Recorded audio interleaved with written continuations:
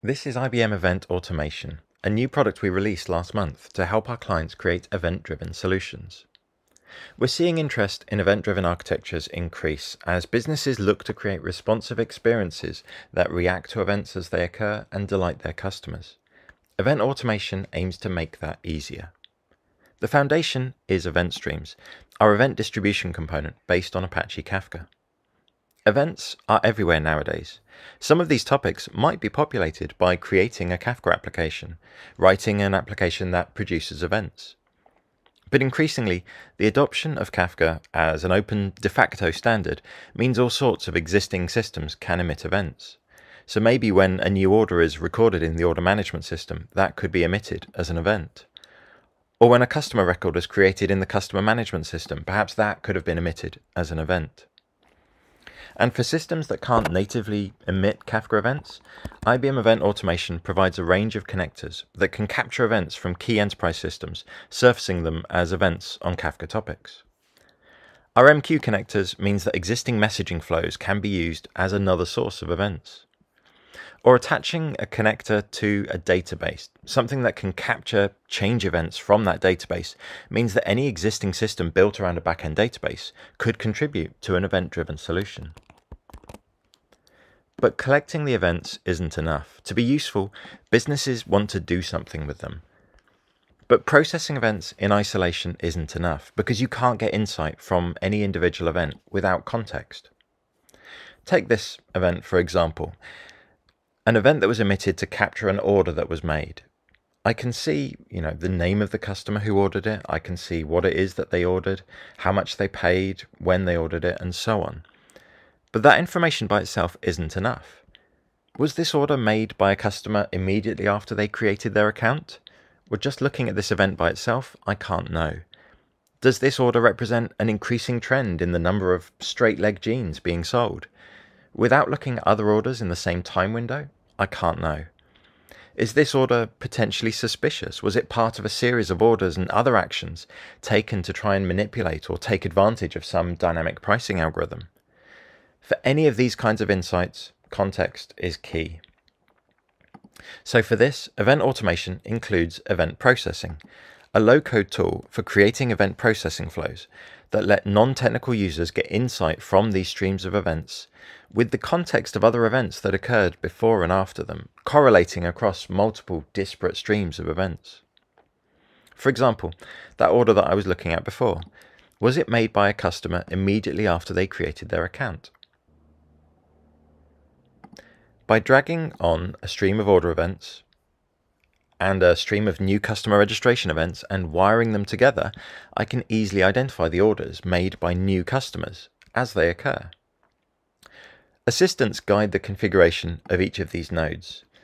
For example, an assistant here, if I just clear this and show you what I did, it guided me to identify which properties these two streams of events have in common, what field I should use to correlate. Or this visual editor that let me define the time window that I'm interested in.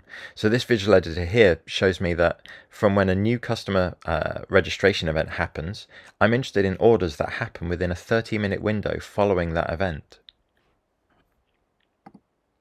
And I can try out my flow from the authoring tool, seeing the results here as I configure my flow. With just a few nodes, I've maybe made my first steps towards creating a new customer loyalty campaign, some responsive solution that guides me to reach out and contact a new customer after their first order in some delightful, context-sensitive way. But maybe this order event was the part of a trend. By dragging on a stream of order events, picking out the type of the product from the product description, and doing some time-based aggregation, tracking the number of units sold within each hour window, and then identifying which of those is the highest. By just wiring these kinds of steps together, I can identify which product has sold the most units in each hour. And again, I can test this out as I refine the flow. Maybe this is the start of driving a new dynamic section of my website for my online retail channel, something that can highlight the current trending product types, something that could help drive additional sales for those current hot items. But maybe that order was possibly suspicious. I can create a flow that looks for patterns of behavior that are possibly suspicious. Say that I have a dynamic pricing algorithm that responds to stock levels.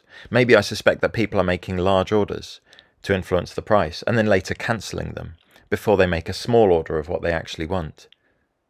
So I can examine orders in the context of other orders of the same item and other actions like order cancellations. These kinds of real-time processing and analysis have traditionally been complex, requiring dedicated skills and complex technologies and tools. But as you've seen, we're putting the ability to extract insights from events in the hands of the non-technical business user.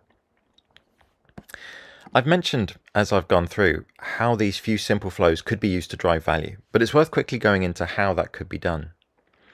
This is where event automation again benefits from the ubiquity and the openness of Apache Kafka as a foundation, because the results of these event processing flows can be emitted as new streams of events on Kafka topics, and those Kafka topics can be used to trigger notifications, such as using something like App Connect to prepare push notifications for the huge range of target systems that it supports. We can use it to trigger automations and business workflows. So that suspicious orders flow that I was showing you could be used to invoke a workflow for someone to investigate that potentially suspicious order in more detail, driving an immediate response and allowing actions to be taken as the order is made, instead of waiting for some end-of-week report. Before I finish, I want to introduce the third component of event automation. I talked at the start about how events can come from everywhere today. Dedicated Kafka apps, a huge and growing range of tools and systems that can emit events, and connectors that capture events from dozens of other back-end systems, platforms, and infrastructure. We're enabling that world, a proliferation of events coming from a massive range of disparate systems.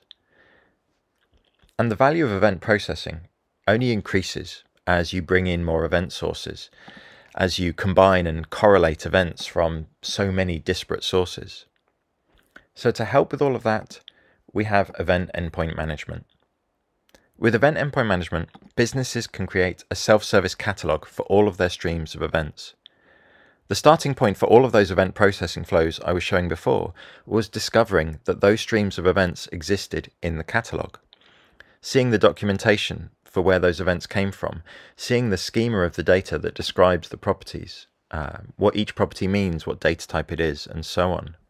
Getting the connection information for how to get access to those events, creating myself credentials. The end-to-end for any of those projects can be just minutes, from finding the topics to starting to bring them together and process them in event processing. So that is IBM Event Automation, enabling businesses to accelerate their event-driven projects with 3 components for building an event-driven architecture and rapidly getting value from the events in their existing systems.